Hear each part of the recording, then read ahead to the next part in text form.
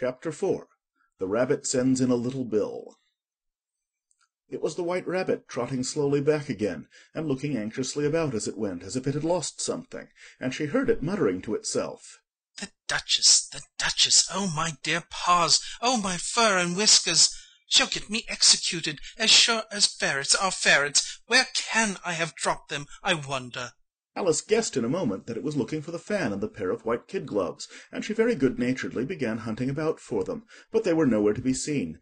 Everything seemed to have changed since her swim in the pool, and the great hall, with the glass table and the little door, had vanished completely. Very soon the rabbit noticed Alice as she went hunting about, and called out to her in an angry tone. Why, Mary Ann, what are you doing out here? Run home this moment and fetch me a pair of gloves and a fan. Quick now! And Alice was so much frightened that she ran off at once in the direction it pointed to, without trying to explain the mistake it had made. "He took me for his housemaid," she said to herself as she ran. "How surprised he'll be when he finds out who I am! But I'd better take him his fan and gloves. That is, if I can find them."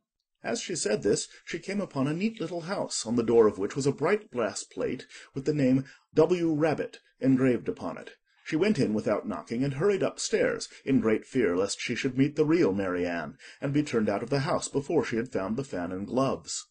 "How queer it seems," Alice said to herself, "to be going messages for a rabbit. I suppose Dinah'll be sending me on messages next." and she began fancying the sort of thing that would happen. "Miss Alice, come here directly and get ready for your walk. Coming in a minute, nurse, but I've got to see that the mouse doesn't get out. Only I don't think," Alice went on, "that they'd let Dinah stop in the house if it began ordering people about like that." By this time she had found her way into a tidy little room with a table in the window, and on it, as she had hoped, a fan and 2 or 3 pairs of tiny white kid gloves. She took up the fan and a pair of the gloves, and was just going to leave the room when her eye fell upon a little bottle that stood near the looking-glass. There was no label this time with the words "Drink me," but nevertheless she uncorked it and put it to her lips. "I know something interesting is sure to happen," she said to herself, "whenever I eat or drink anything, so I'll just see what this bottle does. I do hope it'll make me grow large again, for really I'm quite tired of being such a tiny little thing."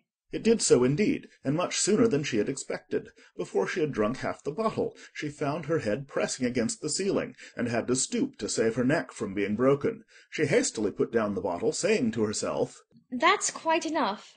I hope I shan't grow any more. As it is, I can't get out at the door. I do wish I hadn't drunk quite so much." Alas, it was too late to wish that. She went on growing, and very soon had to kneel down on the floor. In another minute there was not even room for this, and she tried the effect of lying down, with one elbow against the door and the other arm curled round her head. Still she went on growing, and as a last resource she put one arm out of the window and one foot up the chimney, and said to herself, "Now I can do no more, whatever happens. What will become of me?" Luckily for Alice, the little magic bottle had now had its full effect, and she grew no larger. Still it was very uncomfortable, and as there seemed to be no sort of chance of her ever getting out of the room again, no wonder she felt unhappy. "It was much pleasanter at home," thought poor Alice, "when one wasn't always growing larger and smaller and being ordered about by mice and rabbits. I almost wish I hadn't gone down that rabbit hole, and yet it's rather curious, this sort of life. I do wonder what can have happened to me. When I used to read fairy tales, I fancied that kind of thing never happened, and now here I am in the middle of one. There ought to be a book written about me, that there ought, and when I grow up, I'll write one. But I'm grown up now," she added in a sorrowful tone. "At least there's no room to grow up any more here. But then," thought Alice, "shall I never get any older than I am now? That'll be a comfort one way, never to be an old woman. But then, always to have lessons to learn. Oh, I shouldn't like that." "Oh, you foolish Alice," she answered herself. "How can you learn lessons in here? Why, there's hardly room for you, and no room at all for any lesson books." And so she went on, taking first one side and then the other, and making quite a conversation of it altogether. But after a few minutes she heard a voice outside, and stopped to listen. Mary Ann, Mary Ann, said the voice. fetch me my gloves this moment." Then came a little pattering of feet on the stairs. Alice knew it was the rabbit coming to look for her, and she trembled till she shook the house, quite forgetting that she was now about 1,000 times as large as the rabbit, and had no reason to be afraid of it. Presently the rabbit came up to the door and tried to open it, but as the door opened inwards and Alice's elbow was pressed hard against it, that attempt proved a failure. Alice heard it say to itself, "Then I'll go around and get in at the window."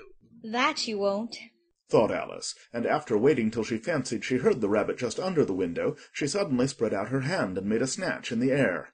She did not get hold of anything, but she heard a little shriek and a fall and a crash of broken glass, from which she concluded that it was just possible it had fallen into a cucumber frame or something of the sort. Next came an angry voice, the rabbit's. "Pat, Pat, where are you?" And then a voice she had never heard before. Sure then I'm here, digging for apples, your honour. "Digging for apples, indeed!" said the rabbit angrily. "Here, come and help me out of this." Sounds of more broken glass. "Now tell me, Pat, what's that in the window?" Sure, it's an arm, your honour. He pronounced it arum. "An arm, you goose? Who ever saw one that size? Why, it fills the whole window." Sure it does, your honour, but it's an arm for all that. "Well, it's got no business there, at any rate. Go and take it away." There was a long silence after this, and Alice could only hear whispers now and then, such as, Sure, I don't like it, your honour, at all, at all. "Do as I tell you, you coward." And at last she spread out her hand again and made another snatch in the air. This time there were 2 little shrieks and more sounds of broken glass. What a number of cucumber frames there must be, thought Alice. I wonder what they'll do next. As for pulling me out of the window, I only wish they could. I'm sure I don't want to stay in here any longer. She waited for some time without hearing anything more. At last came a rumbling of little cartwheels, and the sound of a good many voices all talking together. She made out the words, "Where's the other letter?" Why, I hadn't to bring but one. Bill's got the other. "Bill, fetch it here, lad. Here, put 'em up at this corner." No, tie 'em together first. They don't reach half high enough yet. "Oh, they'll do well enough. Don't be particular. Here, Bill, catch hold of this rope. Will the roof bear? Mind that loose slate. Oh, it's coming down. Heads below." a loud crash. "Now, who did that? It was Bill, I fancy. Who's to go down the chimney?" Nay, I shan't. You do it. That I won't then. "Bill's to go down." Here, Bill, the master says you're to go down the chimney. Oh, so Bill's got to come down the chimney, has he? said Alice to herself. Shy, they seem to put everything upon Bill. I wouldn't be in Bill's place for a good deal. This fireplace is narrow, to be sure, but I think I can kick a little. She drew her foot as far down the chimney as she could, and waited till she heard a little animal, she couldn't guess of what sort it was, scratching and scrambling about in the chimney close above her. Then, saying to herself, This is Bill. she gave one sharp kick and waited to see what would happen next. The first thing she heard was a general chorus of, "There goes Bill." then the rabbit's voice along, "Catch him, you by the hedge." then silence, and then another confusion of voices. Hold up his head. Brandy now. Don't choke him. How was it, old fellow? What happened to you? Tell us all about it. Last came a little feeble squeaking voice. That's Bill. Thought Alice. Well, I hardly know. No more, thank ye. I'm better now. But I'm a good deal too flustered to tell you. All I know is something comes at me like a jack-in-a-box, and up I goes like a skyrocket. So you did, old fellow, said the others. "We must burn the house down," said the rabbit's voice, and Alice called out as loud as she could. If you do, I'll set Dinah at you. There was a dead silence instantly, and Alice thought to herself, I wonder what they will do next. If they had any sense, they'd take the roof off. After a minute or two they began moving about again, and Alice heard the rabbit say, "A barrelful will do, to begin with." A barrow full of what? thought Alice, but she had not long to doubt, for the next moment a shower of little pebbles came rattling in at the window, and some of them hit her in the face.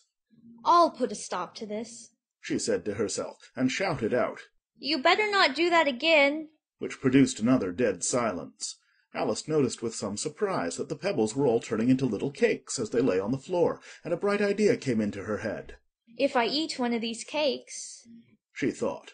It's sure to make some change in my size, and as it can't possibly make me larger, it must make me smaller, I suppose. So she swallowed one of the cakes and was delighted to find that she began shrinking directly. As soon as she was small enough to get through the door, she ran out of the house, and found quite a crowd of little animals and birds waiting outside. The poor little lizard, Bill, was in the middle, being held up by 2 guinea pigs, who were giving it something out of a bottle. They all made a rush at Alice the moment she appeared, but she ran off as hard as she could, and soon found herself safe in a thick wood. The first thing I've got to do, said Alice to herself as she wandered about in the wood, is to grow to my right size again, and the second thing is to find my way into that lovely garden. I think that will be the best plan. It sounded an excellent plan, no doubt, and very neatly and simply arranged. The only difficulty was that she had not the smallest idea how to set about it, and while she was peering about anxiously among the trees, a little sharp bark just over her head made her look up in a great hurry. An enormous puppy was looking down at her with large round eyes, and feebly stretching out one paw trying to touch her. Poor little thing, said Alice in a coaxing tone, and she tried hard to whistle to it, but she was terribly frightened all the time at the thought that it might be hungry, in which case it would be very likely to eat her up in spite of all her coaxing. Hardly knowing what she did, she picked up a little bit of stick and held it out to the puppy, whereupon the puppy jumped into the air off all its feet at once with a yelp of delight, and rushed at the stick and made believe to worry it. Then Alice dodged behind a great thistle to keep herself from being run over, and the moment she appeared on the other side, the puppy made another rush at the stick and tumbled head over heels in its hurry to get hold of it. Then Alice, thinking it was very like having a game of play with a cart horse, and expecting every moment to be trampled under its feet, ran round the thistle again. Then the puppy began a series of short charges at the stick, running a very little way forwards each time and a long way back, and barking hoarsely all the while, till at last it sat down a good way off panting, with its tongue hanging out of its mouth and its great eyes half shut. This seemed to Alice a good opportunity for making her escape, so she set off at once and ran till she was quite tired and out of breath, and till the puppy's bark sounded quite faint in the distance. And yet what a dear little puppy it was, said Alice, as she leant against a buttercup to rest herself and fanned herself with one of the leaves. I should have liked teaching it tricks very much, if I'd only been the right size to do it. Oh dear, I'd nearly forgotten that I've got to grow up again. Let me see. How is it to be managed? I suppose I ought to eat or drink something or other, but the great question is, what? The great question certainly was, what? Alice looked all round her at the flowers and the blades of grass, but she did not see anything that looked like the right thing to eat or drink under the circumstances. There was a large mushroom growing near her, about the same height as herself, and when she had looked under it, and on both sides of it, and behind it, it occurred to her that she might as well look and see what was on the top of it. She stretched herself up on tiptoe and peeped over the edge of the mushroom, and her eyes immediately met those of a large caterpillar that was sitting on the top with its arms folded, quietly smoking a long hookah, and taking not the smallest notice of her or of anything else. End of chapter 4.